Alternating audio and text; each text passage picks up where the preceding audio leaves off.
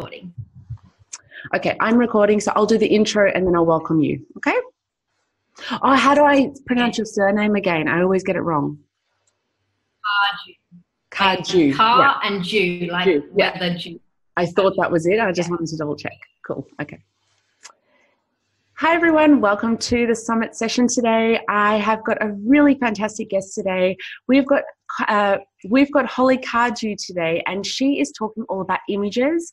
She is going to be giving us a lot of great information. She's got a slide presentation to share with us, because what we are finding is that there are so many merchants out there who want to work with great influencers but don't have the right setup to begin with before working with influencers. So that's why I wanted to get Holly on today. She has got a lot of experience. She owns a couple of apps that are all about images. So if Holly doesn't know about images, then no one knows about images. So she's definitely the queen of images when it comes to Shopify stores. So let's get Holly on the session today. Let's say hello and get started into asking her some great questions. So hi, Holly, how are you today? Hi, I'm well, thanks. Thanks for having me. Wonderful. We do have a little bit of a delay, so we're just going to deal with that. But Holly, how about you tell us a little bit about you and what you do? I know we're going to get stuck into the presentation in a second, but tell us a little bit about how you started Pixc. Yeah, so back in about 2012, 2013, I was building Shopify stores for retailers in Australia. And I realized that their biggest problem was their product images and their content that they were giving me. It wasn't up to scratch, wasn't up to standard. And it was very time consuming to edit photos and make them look good. So I built an app, which is Pixc today, to help all merchants optimize and fix their photos within 24 hours.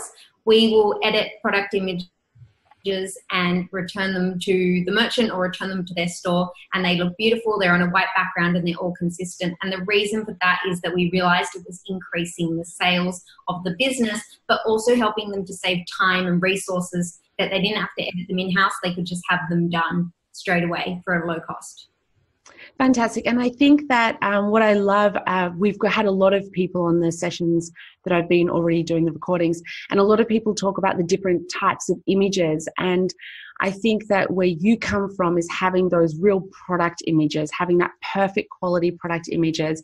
And then the great thing is having an influencer create something completely different, a lifestyle image or a creative image, which is something different again. So you've got those different types of images, and I think that you're going to explain more about the importance of having like different types of images and how they help a merchant with selling whatever they're selling. Yeah, I think it's really important to have different types of images, because essentially with an online store, you need to recreate what a shopper would do in a store. So they're at home, they're on their phone, they're looking at a two-dimensional flat product. You want to use images, both your own and influencer images, to show different shots. Yeah, it's really great advice. And I know in your presentation you'll go into more details, and that's fine. But I just wanted you to sort of give us a little bit of statistics, a little bit of information about actually why images are so important before going forward to an influencer. I think that there's a lot of merchants that they sort of think that getting an influencer will solve their issue of not having images. So can you give us a bit of information of why they should actually think about their images on their website before they work with the influencers? You need to have your own images first, because influencers don't work with every brand. They select which types of brands, especially the ones who are super popular. They have a range of choice, and you need to think about it. The influencer essentially is like an art director or brand director. And if they put their work with your work and your work isn't the same standard, or what they perceive as the same standard, then they're going to say that they don't want to work with you. Yeah, that's so true. And we see it and you see it all the time, but it's great that you can actually let people know exactly how important it is. And do you have any examples of any stores that you can think of? I'm putting you on the spot for this, but do you have any examples of stores that you've seen that started off without great images and tried to work with influencers, or any sort of examples that you can give us? I haven't seen, I mean, in terms of our customers, we don't edit influencer images, but what I have seen who's done it really well, and I mentioned this in in the presentation is movement watches. Mm. They use their own images. They have even down to the package their images, plus they use influencer images. Yeah, it's fantastic. It's fantastic, and everyone that's watching this now, this is on day one, so this is one of the first sessions that you're watching, but as you watch all the other sessions, you'll come across Chase and his brand. I've interviewed some of the actual merchants, and his brand that is all about sunglasses. So you're talking, Holly, about watches. Chase is talking about, he's got Blender's eyewear, and he talks exactly on that points as well of the importance of his images helping create a better platform for his influencer images. So, you know, a lot of these big brands like Movement Watches is just one of those examples of a fantastic brand doing it really, really well, both on their own website and when it comes to influencer marketing as well.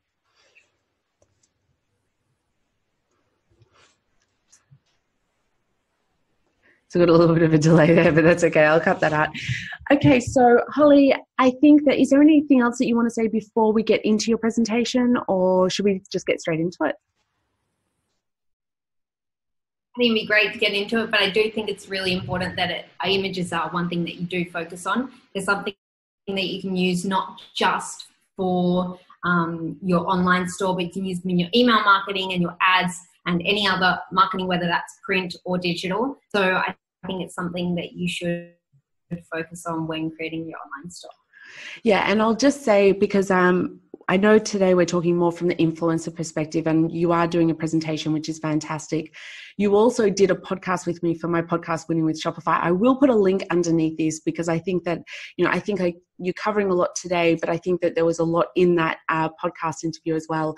And I think that both of us can honestly say that anyone watching this who does not think that images are the number one most important thing on their website, then they don't understand what they're doing, because that is the first thing. If someone lands on a website, sees bad images, they're not staying. You've lost them. You've got 3 seconds to keep them, and images are the first thing.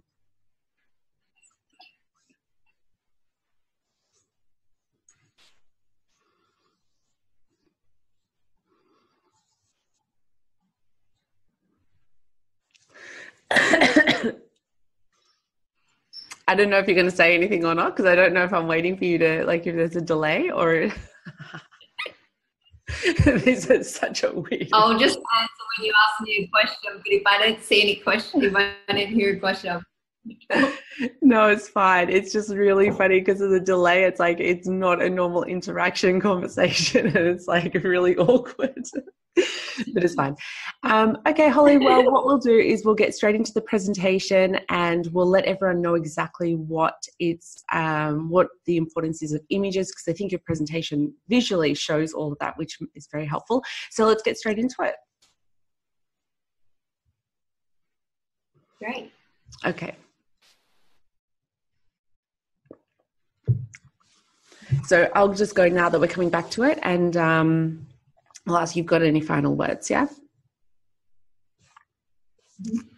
And is there anything you want me to cover on? Yeah. No, because I didn't really watch it, but I know that, like, I did watch the first few minutes. I know that you cover a lot, so I don't, unless there's some particular question that you think I should ask you, because really the main thing that I wanted to focus on with you was the importance of images, like just touching on how important images are, because that's more of what the Influencer Summit is just letting people know the importance of images. So do you go into detail about, sorry. No, you go.